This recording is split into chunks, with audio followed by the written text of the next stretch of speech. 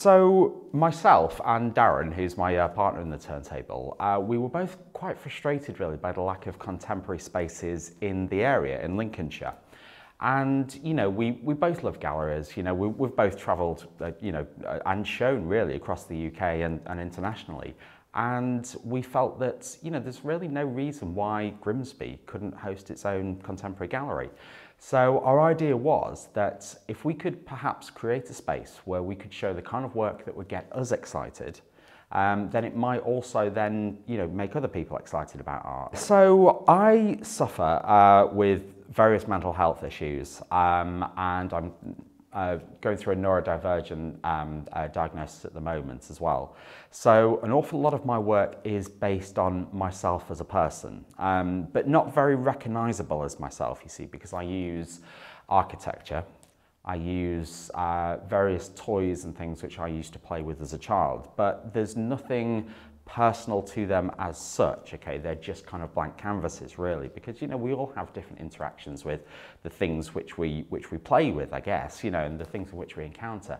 So my works take the form of metaphorical diorama.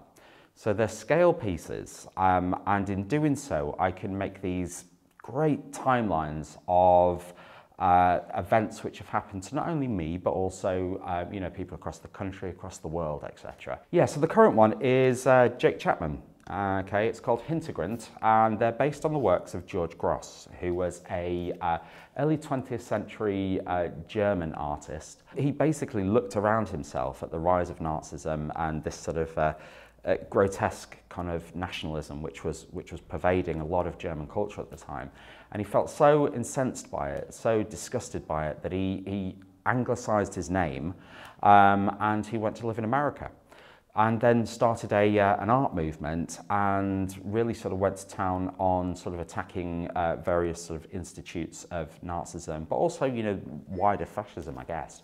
And Jake has had the prints from a 1928 series, and recently he's started to overwork them. So he's basically coloured them in a way in which sort of suggests that there's a futility to furthering this kind of voice that George Grosz had, because, you know, everything has kind of been said before, you know, but we just don't seem to be learning the lessons of the past. So the current exhibition represents completely new work, so it's a debut for not only Grimsby, but really, I guess, with him being an international presence, with the world. So it's a massive thing for us. We have just secured an exhibition by Tim Noble. Okay, again, another prominent contemporary British artist. He's coming in hopefully early to mid next year. We have a Jeremy Dowler exhibition, and he's a Turner Prize winner. So, you know, we're doing big things really. There's an awful lot of stuff coming up. And of course, you know, we're on the High Street as well. We're on Victoria Street. So, you know, if anyone is in the area, or, you know, if they're not in the area, come down and see us. We'd love to have a chat and show you around.